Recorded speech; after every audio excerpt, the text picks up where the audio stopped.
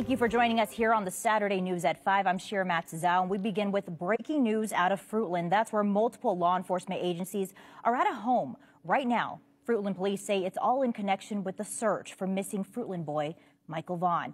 And this is where that search is happening. Take a look at a map there. It's at a home in Fruitland, just about 4 minutes away from Michael's home. Our crews on scene say it's just across the street in another neighborhood. Law enforcement, search and rescue crews digging through a backyard behind me. You can see a piece of the fence removed over there, as well as a tree cut down. They've been using heavy machinery to dig in that backyard. And Fruitland Police Chief J.D. Huff confirms they are searching for Michael Vaughn's remains. They got a very credible lead, as he called it, that led them to this backyard.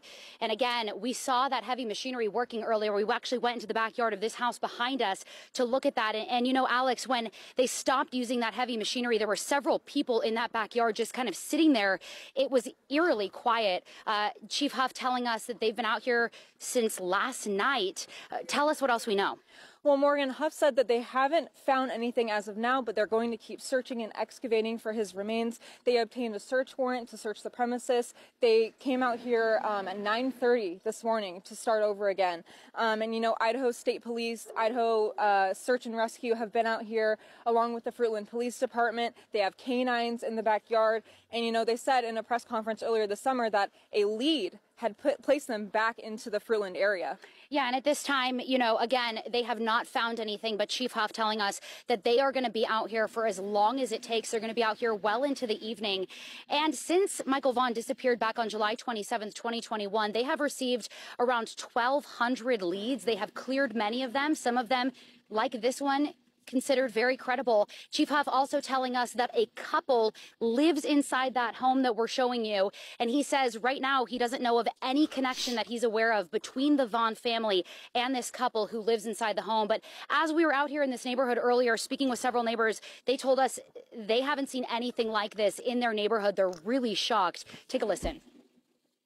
I've been in New Plymouth at a family thing, and I came home, and my wife called me and said, "Yeah, there's something going on behind the house." I live over off a block behind them. Okay.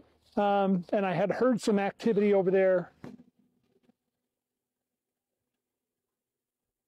He said he heard activity, and that's what we heard when we were out here earlier, too. Alex, you've been out here since around 1 o'clock this afternoon. What else did you see? You know, neighbors' homes have already been searched. The neighbor we talked to said that his home was already searched. He allowed them into their home. They searched his garage. They searched everything. And he told me that they showed him a picture of a scooter, a kid's scooter, and they might have been looking for that. And that's what he thought, you know, he found very interesting, was that he said he hadn't seen it.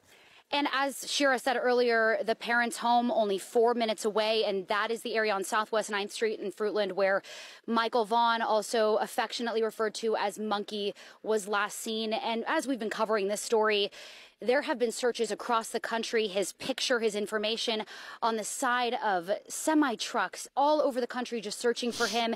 And the fact that we are back here just 4 minutes away from the parents' home, perhaps looking for his remains, as Chief Huff said, just shows, you know, how close to home this situation really was. We will continue to stay out here all evening, and we will continue to keep updated on air and online. You can follow both Alex and I on Twitter and go to ktvb.com to read more about that background information. Here we have ISP and Fruitland Police searching a backyard of a home in Fruitland.